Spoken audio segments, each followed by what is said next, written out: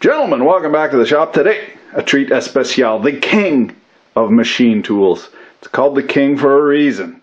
Either you got one of these or you want one of these. Personally, I would much rather have a Bridgeport milling machine, a knee mill of any kind, because you can do turning, small turning, in the quill here, same as you can do milling in the lathe. So, king of machine tools, I would get a mill before a lathe. However, the machine tool that you will most likely purchase first is one of these craptacular, cheapo offshore drill presses. That's a crappy Cryobi. Works just fine. I never use the thing because I got a milling machine. But, we're going to turn this crappy drill press into an even crappier milling machine. To the casual observer, a milling machine is very similar to a drill press. It's got a spinnement thing that you put bits into, it's spinnement things and you press down, makes holes. However, there is a huge difference in the arrangement. So this is a typical arrangement. This is what came out of this drill press, this little Cryobi. This is a Morris taper shank and a Jacob's chuck. A universal chuck holds it in the center. It doesn't really hold it in the center. It sort of holds it kind of half-ass in the center. And when you're milling, when you're cutting on the side, you need it pretty much dead nuts on. Also, because this is a drill press, you're always forcing, your feed is always down. You're forcing down. That jams this wedge into the socket. That prevents it from falling out. Occasionally these do fall out, but mainly when you got a wobbling drill bit. So, when you have a cutter like this, that's got radial force, radial force, it's actually pushing sidewards on it and it disengages this Morris taper so it falls out. That's why Jacob's chuck and Morris taper are no good for milling. What is good for milling is a solid hole with a set screw and then a drawbar. So this is R8 for the Bridgeport milling machine, and this is threaded 7/16, 26, I believe. That jams it up and holds it up. A drawbar is a bolt. It draws it up in and then squeezes down this collet, wedges itself in there. So when you apply loads radially, it doesn't fall out. So that's the problem that we need to overcome, is this Morris taper. Now on the drill press, the quill is actually a rack and pinion gear set. So we need to take that out, and in order to do that, we just take off the clock spring here from this side, and then we'll pull the pinion out, and this guy will fall. Just like that. The other thing we're going to need for a milling machine is an XY work table. So this has two axes square to each other that are on threaded rods and advance or retract as we turn the threaded rod. Very rigid setup. We need this, and it's very convenient in order to mill out pockets or square areas or flatten things out perfectly. This I ordered from Mal's Poundland, the Big Rock Candy Mountain. Came within a week, paid 20 bucks shipping, and 12 Freedom dollars for the entire unit. All aluminum, powder coated. For the price, I'm pleasantly surprised. It's reasonably rigid.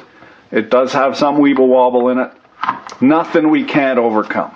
Here's the Quill Assembly with the rack. We can see the input spline shaft here, 6 splines, big bearing on the bottom end. That's what we're looking for. 6204, that's probably 19, probably twice that, 50.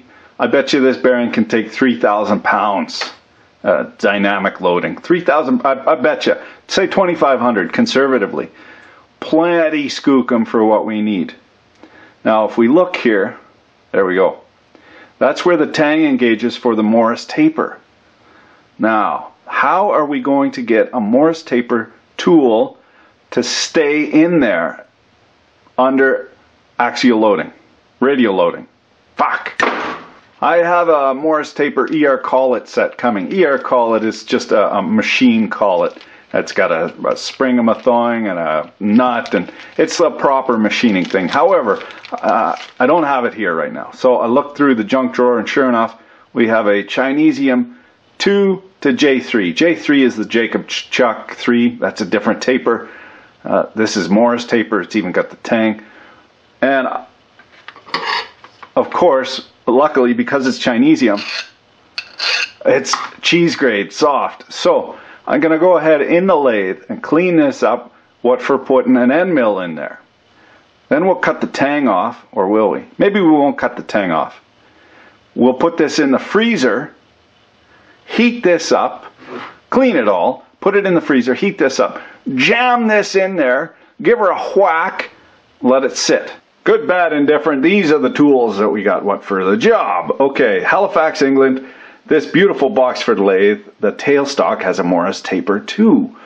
Just so happens this is Morris Taper 2. So we put it in there, that way we know it's all centered up. Normally I would use a centering drill. I don't need to in this case because it already has a centering little pip in there, or spigot, or nub, whatever you want to call it. 15/64, which is the closest to quarter inch that we can get. And then holes are not accurate. Drilled holes, drilling is not accurate because you got a tool thing and a weeble wobbles, so forth. So what you got to do is come in after with a properly sized reamer. I am hoping that this is close enough. It's 20 thou off, so that is a lot of material for a reamer to take, but we're going to try.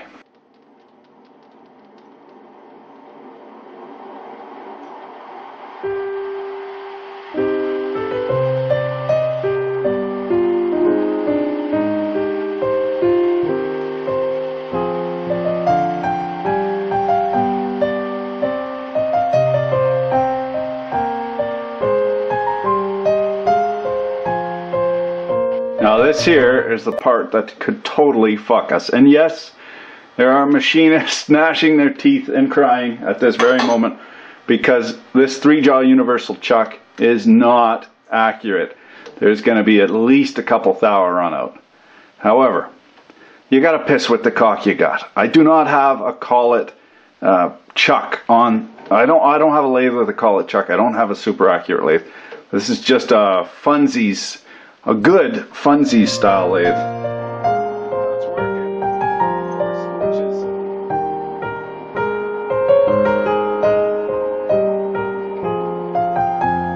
Now the battle cry, which once uttered will put a fuck right in your whole week. It appears to be working. So we'll keep going until this cracks right half in two, spoils our part, and ruins our lathe.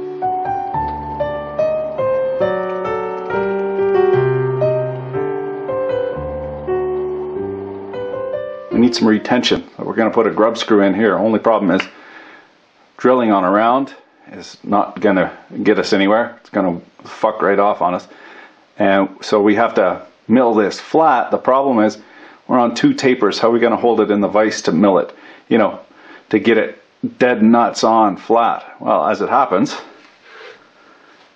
my rotary table here, the center hole is Morris Taper 2. A kiss.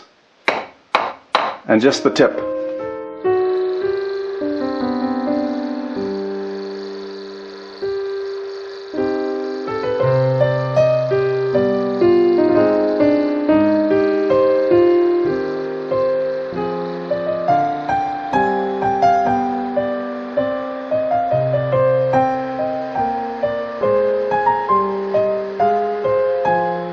Carbide likes rigid setup, so that could have been super ugly, but dodged a bullet yet again. Young children and fools, am I right? Yeah, this is all done.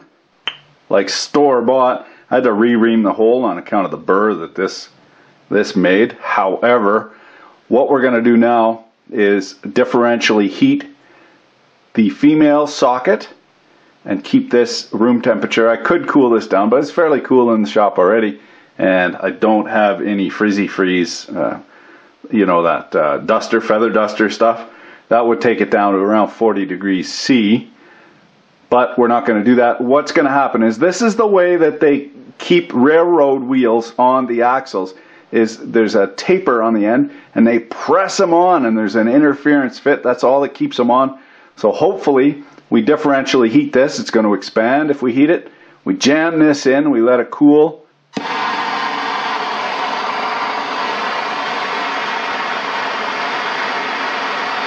I don't want to overheat the bearings. Mind you, 300 Fahrenheit is no big deal.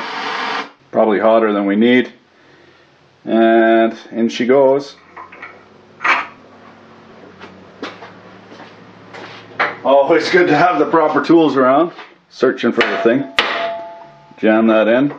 When the temperatures normalize, that socket's going to squeeze in on the male and get in there so tight you'll never get the fucker out. Here's hoping anyway. Got the XY bolted singing right down tight. Got the gibs tightened up. Actually, don't say this too loud, but it's tighter than the Bridgeport now. Got the machinist vise, piece of Teflon, big expensive piece of Teflon. I didn't reinstall the watch spring on the Quill on account of it going spring and sprung, and I didn't feel like messing with it because milling. Okay, here's blood in your eye. Corn duct. Holy fuck.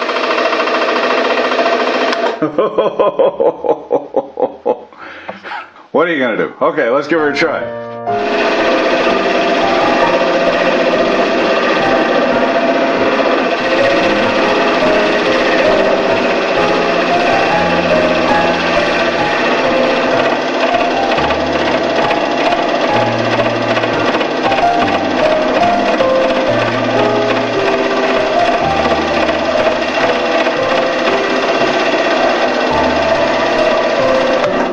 Good from far, but far from good. About what you'd expect.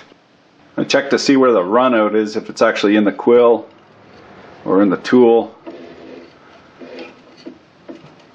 Yeah, I got about 3 thou there. Now we got her indicated down as far as she'll suffer without hitting the flutes. And yeah, just about ready for my tool making debut in Guangzhou. I know I can always fall back on that. You win this round, this old Tony. Every home shop machinist from Tubal Cain on down is pissing their sides laughing. Classic Dunning-Kruger. I didn't think it would be that bad, that far off, but clearly the tailstock on the lathe is needs a bit of an adjustamente and probably the wrong cock for the job. In any case, nothing like a good dose of humility to make you realize that maybe we should have just gone with the Jacob's chuck in the first place instead of dicking around. But what are the odds of that coming out? Slim to nil. Here's a 3/4 Morris taper wedge. Try and jam that out, but she's in there good now. There we go. I would say that was in there pretty fucking good. Look at the pattern on that. So that's the inside, real chowdery on the inside of that socket, as you can see.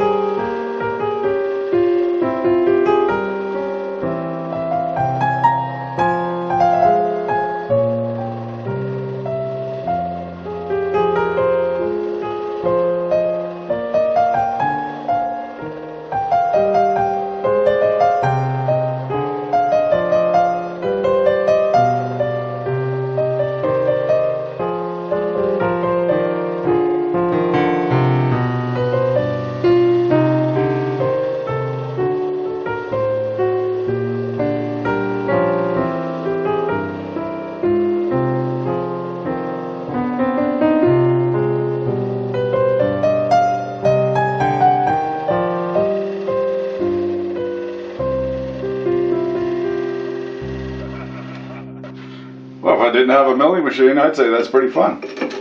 $30 reduce, 1/4 inch end mill. That's a win in my book. Fuck yeah, I can't wait till we get the proper collet. That's I mean, that's a fun little toy, essentially.